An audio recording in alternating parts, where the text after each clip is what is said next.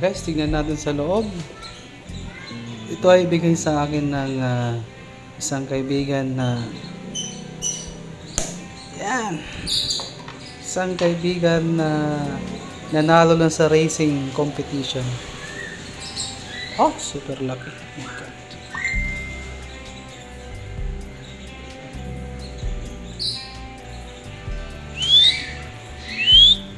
Hello! So ito guys, no? Dalawa sila. Okay.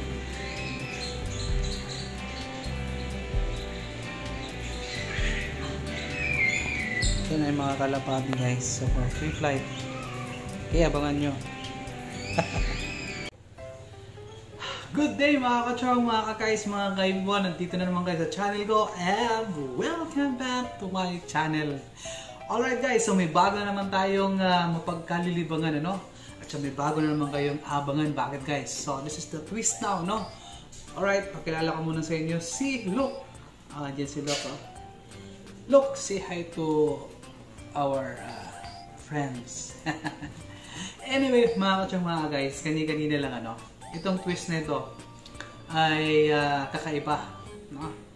Sisimulan ko ngayon kung paano mag-hand feed at mag free flight ng mga kalapati guys. Yes, kalapati. Okay. So kanina lang po sabi ko, no, bigay sa atin yung isang kaibigan na breeder, tsaka sumasali siya sa mga competition, sa mga tawag nito, competition ng kalapati, ano. So may mga pustahan yan at saka may mga prizes. Alright. So na-confirm yung nagbigay siya sa atin ng dalawang kalapati na i-test natin for hand feeding at saka free flight. Okay? So, ito po yung aabangan natin. Alright, pakita ko sa inyo. So, nandito sila sa loob, no, ng ginawa kong box. Okay? So, ayan. Nangangagat siya. Sakit. Okay? So, ayan po. So, pakita ko sa inyo.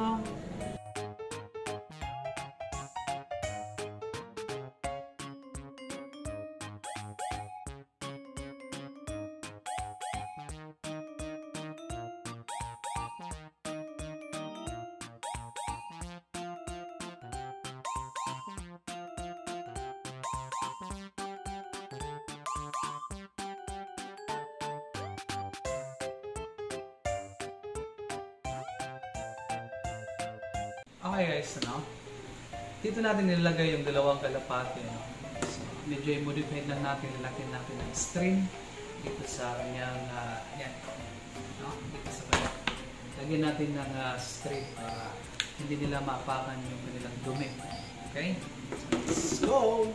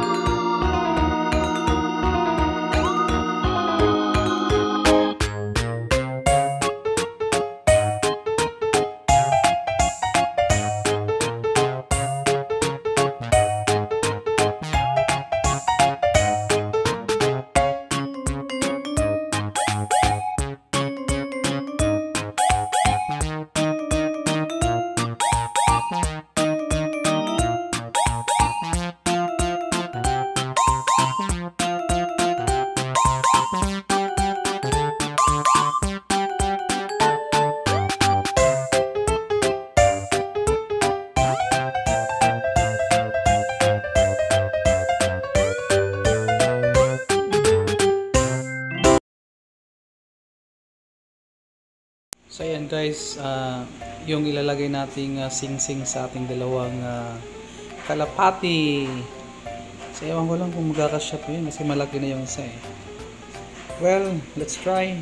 Put it. So yan po yung sing-sing. So yan guys, yung isa nating kalapati. Okay.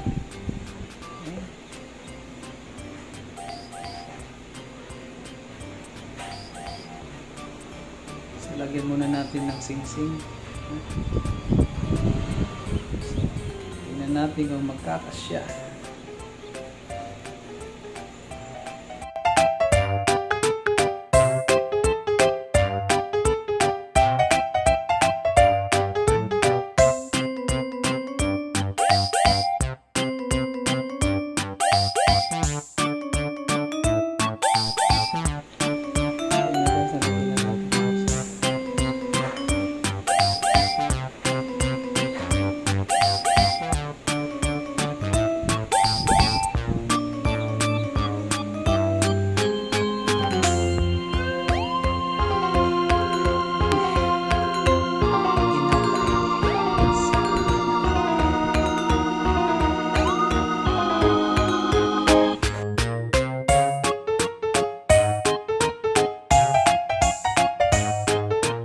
Hello, good morning! So ayan guys, ang aking mga kalapati. Okay?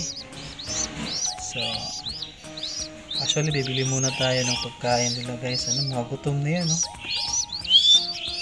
Ayan, no? Mga gutom na. So kailangan na natin pakainin. So bibili tayo ng pagkain nila. Ayan, mga gutom na yan.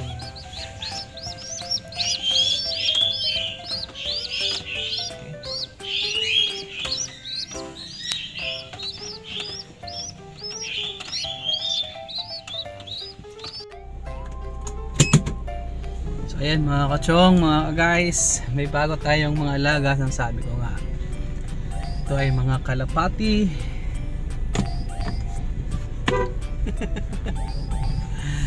Ito ay mga kalapati nating ipi-free flight, pero i-hand feed muna natin. Okay, so bili muna tayo ng pagkain nila guys. Of course, tumingin muna tayo ng tutorial kagabi para sa free, pag hand feed, ano. So may plan na ako kung paano sila i-hand feed kasi this will be my first time para mag hand feed sa mga pigeons, okay, sa mga kalapati. So andun lang sa unahan guys yung bibilhan natin ng tawag nito, yung feeds nila, right?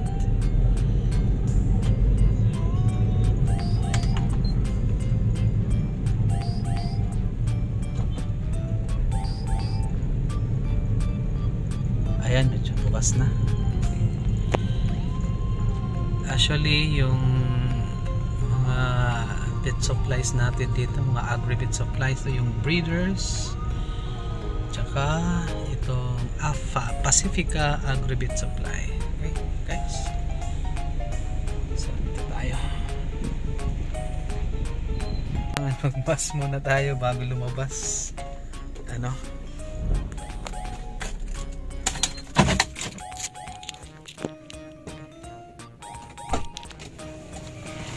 Baba tayo.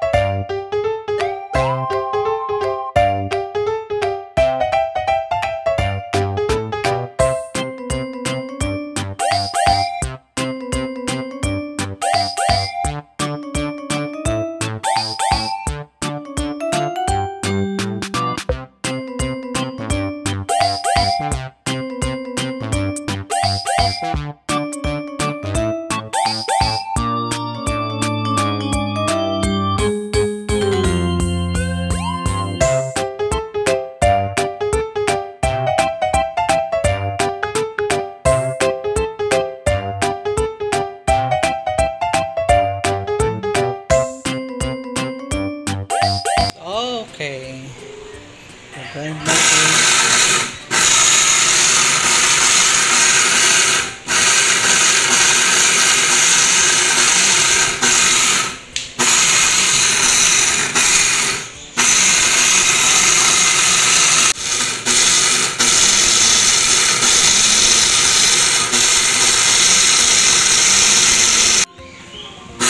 Guys, pinag-scramble muna natin yung pagkain ng kalapati para madaling matunaw. Guys, so ngayon naman yung Integra 3 naman yung i-grind natin.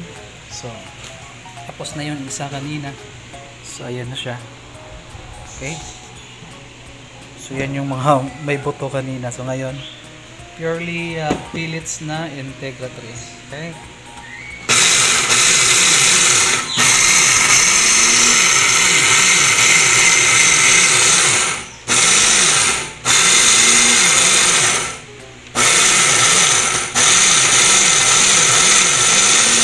Guys, to lalagyan natin ng multivitamins tong pagkain ng mga kalapati natin inakay guys, no? Itong multi-light, okay, performance enhancer and anti-stress, okay. So, ihalo natin to dito, okay. Ayan, dyan na yung Integra D at saka yung 7 kinds. Ayan, nilalagay natin.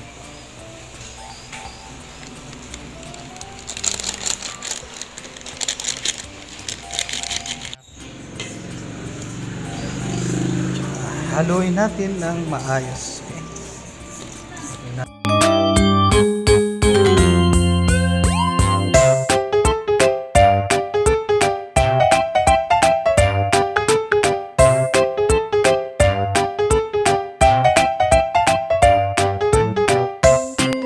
Guys, ngayon naman ito yung lalagyan natin ng pagkain mamaya, no? So ayan. Tsaka humingi tayo ng dropper ng tiki-tiki. Okay? Kasi tatanggalin natin to, tsaka ilalagay natin dito. Okay? Ayan.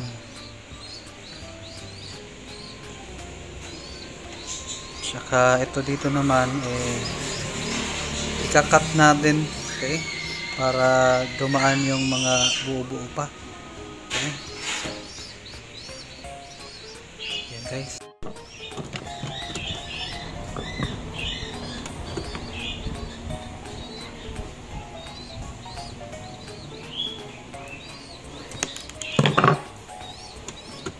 Ayan na siya guys. So dito banda ay matalas pa yan guys, kaya kinakailangan sunugin siya, no? Ayan. Kasi pag matalas yan, no, sugatan yung isopagos nila.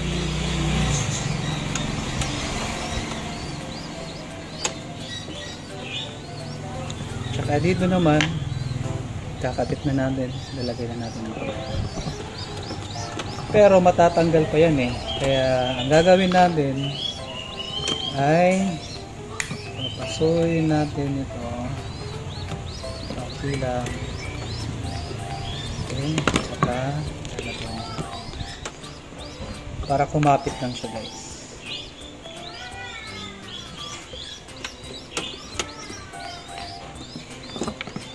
So, yun lang kasimple. Meron na tayong pot-pot. Chupon. Hanggang ano. Muya-muya. Okay. So, mga gutom na yung mga alaga ko. Kinakailangan na natin pakainin. Okay. Alright guys, ito na po yung itsura ng ating patuka. Ayan. Naghihintay na sila. Okay. So, gamit itong scope. Lagyan na natin yung lagayan ng pagkain nila guys. Siguro mga teka.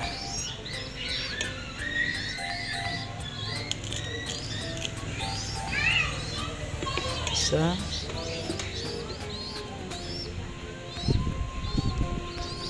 Dalawa. Tatlo.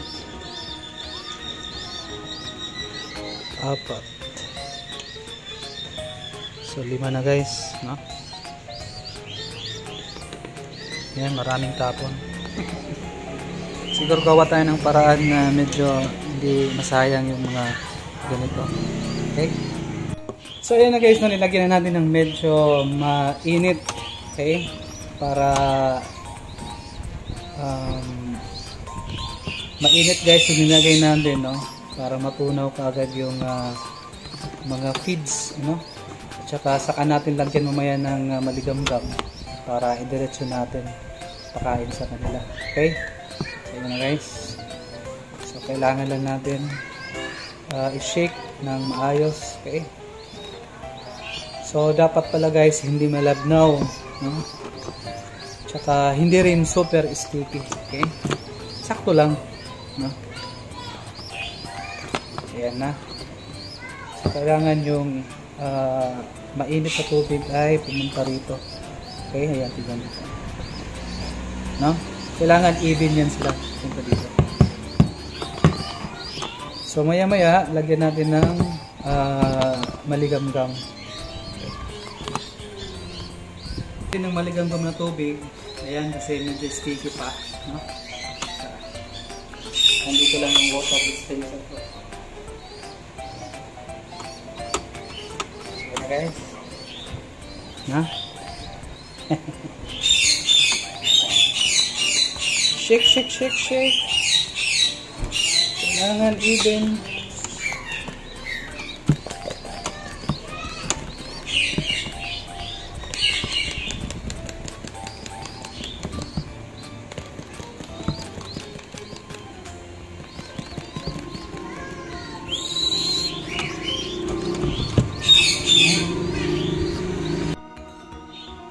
So ayan guys, so bubuksan natin at saka ilagay natin yung daliri. So kinakailangan hindi masyadong mainit. Pangtaman lang. Okay? So ayan, so okay na.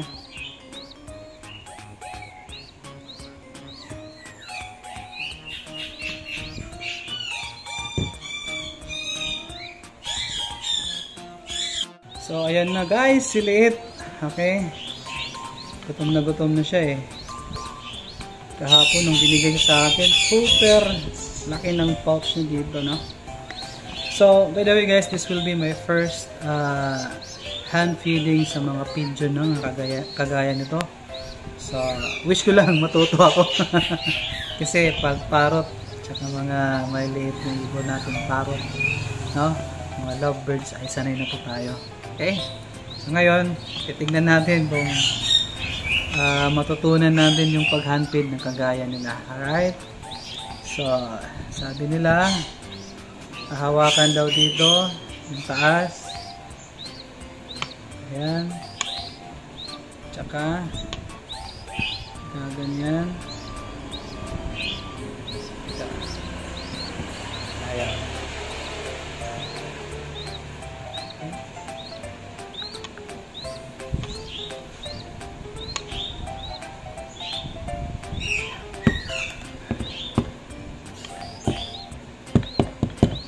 Mura guys.